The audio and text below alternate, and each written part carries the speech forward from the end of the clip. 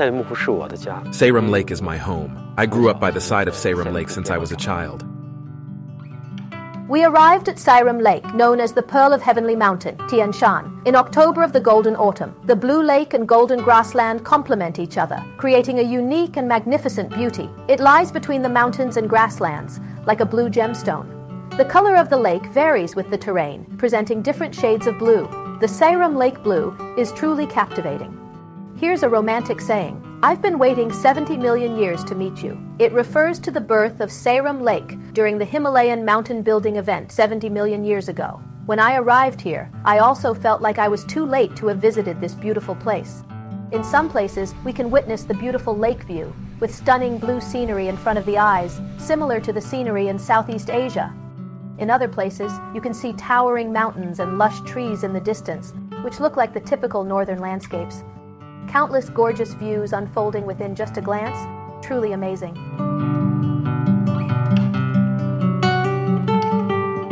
Liu Mingxiang is the Deputy General Manager of a campsite in Sayram Lake. Except his daily management work, he always picks up long pliers and a large plastic bag to clean up all the nearby garbage, even though this is not his job duty. He is a native of Bortala, Mongolian Autonomous Prefecture, and witnessed the rebirth of Sayram Lake after an ecological catastrophe. Today's beautiful scenery requires people's meticulous care. Liu Mingxiang now returns to work at Sayram Lake and cherishes everything here even more. I was born and raised in Wentran County of Bortala, which is only 50 or 60 kilometers away from here.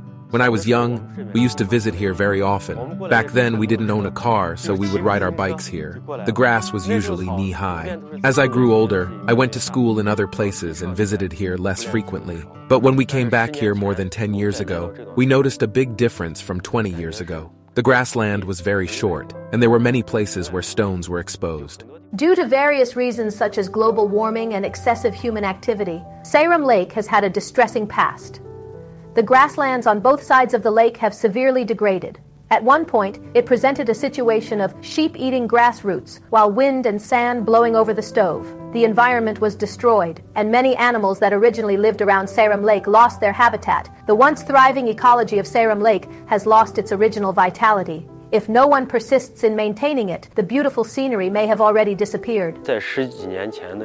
Over a decade ago, the road around the lake was not paved and was just grassland, easily trampled and damaging the vegetation.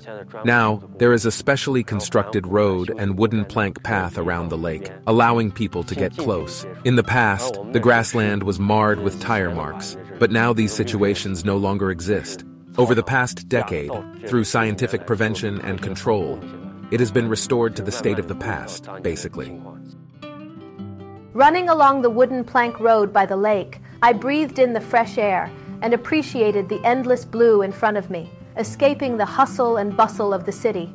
Despite the slight chill in the October wind, the healing scenery filled me with gratitude. Thanks to the efforts of the people of Sayram Lake, the ecology of this pearl of heavenly mountain has been restored and presented in all its glory today. To restore the surrounding areas of Sayram Lake, the Sayram Lake Scenic Area Management Committee was established by the Bola municipal government in 2007 to carry out systematic conservation and restoration work. One important measure taken was the restoration of grasslands from grazing land. With nearly RMB 200 million investment from the local government, the area of restoration of grasslands from grazing land around the lake reached 425,000 mu, equivalent to half the area of Hong Kong Island. Initially, it was challenging to communicate with the herdsmen who had been grazing and living in the area around the lake for a long time. However, after clearly explaining the advantages of the work, they gradually understood our efforts and were willing to cooperate with us. They also supported the ecological restoration project implemented by the Sayram Lake Scenic Area Management Committee. Will they receive a subsidy or something else? They have an annual subsidy for no grazing, in particular for summer pastures. On average, each household can receive around 50,000 RMB, which is better than what they could get from grazing. Is it still being offered now? Yes, it is offered every year. To effectively arrange the herdsmen, relevant departments have established sites to address the settlement of the herdsmen. and the availability of forage bases. They are being guided towards re-employment opportunities in the Sayram Lake scenic area, enabling them to partake in the benefits of ecological restoration. The green measures for Sayram Lake are holistic, covering various ecological elements such as mountains, water, forests, lakes, grasslands, and wetlands. The government has invested RMB 700 million to restore the grasslands that have been severely damaged back to their original state. They have completed the restoration of 45,000 mu of bare land around the lake by improving the vegetation and grassland there, with a total area equivalent to 4,200 standard football fields. They have also restored 164,500 mu of typical steppe, equivalent to 15,000 standard football fields. The Nadam Festival at Sayram Lake, held annually from July to August, attracts herdsmen from around the area to partake in horse racing, wrestling, archery, and traditional dances, portraying vibrant scenes of life in grassland. To avoid continuous damage to the grasslands around the lake area and not to affect the local people's love for the festival, local government has built another race course in the downtown of Balaw and moved the event out of Sayram Lake. Despite the change in location, the herdsman traditions remain intact. During winter, when the vast grassland is blanketed in white snow, Sayram Lake hosts the Ice and Snow Nadam Fair, showcasing the cultural diversity and beauty of Sayram Lake in different seasons. In terms of water management, there is a famous saying in the area, "Not a drop of sewage should run into Sayram Lake." To achieve this, 2 sewage treatment plants have been built in the park, which continuously take away the sewage water 8 hours a day.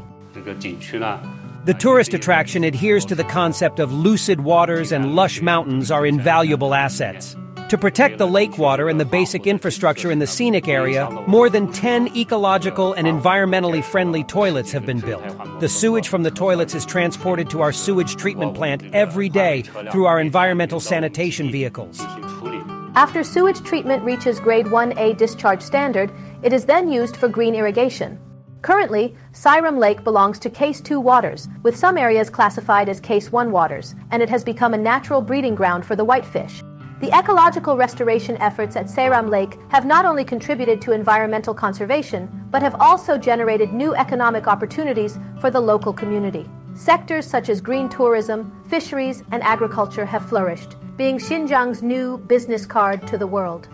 We were very fortunate to have encountered a group of swans that were nesting in the wetlands on that day. The locals said that the environment has improved and the number of wintering swans has been increasing year by year. To ensure that various animals can settle down in Sayram Lake with peace of mind, the scenic area has also built wetland protection facilities, such as boundary piles, 100 bird nests, and 50 eagle stands. It has also established a laboratory for monitoring harmful organisms, bird observation points, and wildlife rescue stations. With the return of various animals to Sayram Lake, it has regained its vitality and vigor. In 2021, Sayram Lake was rated as a National 5A tourist attraction. With further improvement of the scenic spot's reputation, Sayram Lake, which boasts starry skies, Tianshan Mountains, and grasslands, has become an excellent place to appreciate the beauty of the original ecology there. Staying in the Mongolian yurt or lying in the car to watch the stars of the Milky Way, these romantic experiences have been attracting tourists from all over the world. However, how to avoid burdening the environment while welcoming tourists? All of our constructions are built on grassy slopes. Everything on the grassy slopes could be removed during demolition, and nothing would be left on the ground except for a grassy field. The area could be restored to its original state very quickly. What about the materials? Are there any regulations? The materials used are all wood and metal. In addition to doing business, everyone is also very concerned about environmental protection. In the hearts of the people of Sayram Lake, they already have a common belief, which is to protect this land of purity together. The Sayram Lake area is even bigger than the entire Hong Kong. I felt that humans are so tiny in front of nature. Some damages are not reversible, so we should really respect, conserve, and protect nature. I'm generally proud of the remarkable conservation work done here.